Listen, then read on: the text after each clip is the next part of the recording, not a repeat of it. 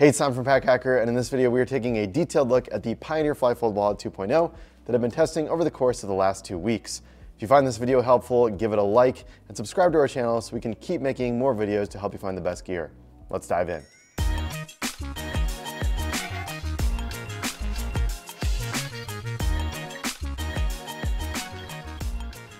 So depending on the colorway you choose, there's a 3PN and 10XD fabric that they use for these wallets.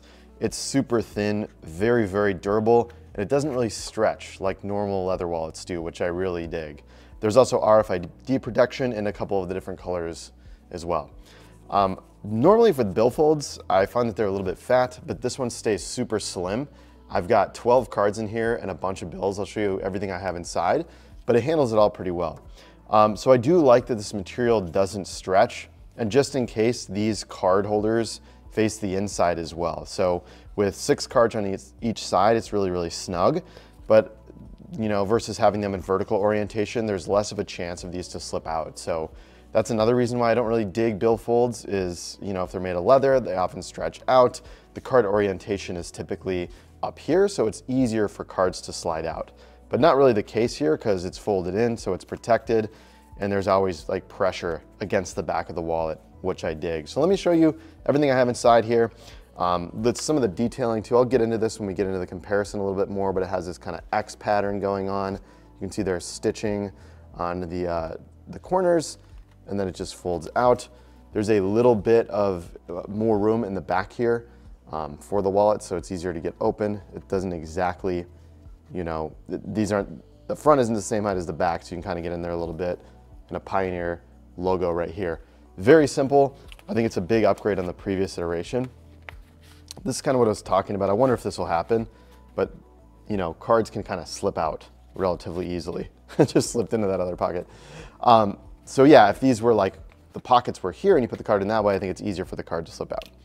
I think I've covered that now like 3 times, so you got it. All right, so I've just got some USD in here. That fits fine.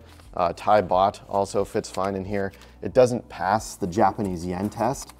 So these bills are a little bit too tall for the wallet. So if you're gonna be doing any traveling to Japan or any other country that has taller bills, it's not really gonna work too well inside of this wallet. So these are $1,000 yen notes.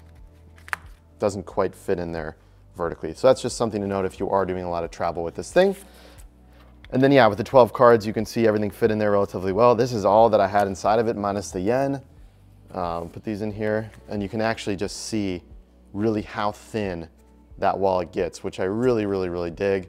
I dig how slim it is.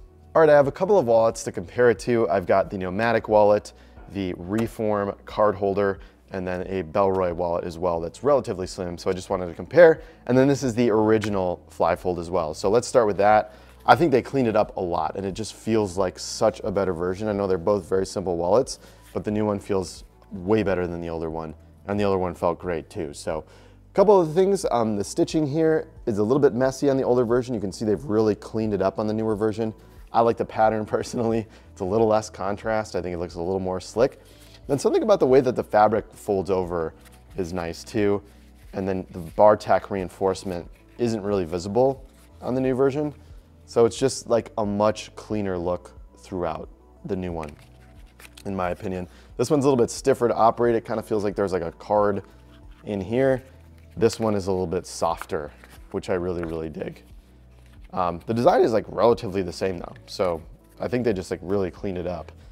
And I think it folds a little bit slimmer, or at least it feels like it, and it's a little bit lighter weight, unless that's just my hands playing tricks on me, but they're about the same weight. But this one it just feels better in the hand. You gotta pick it up to believe me.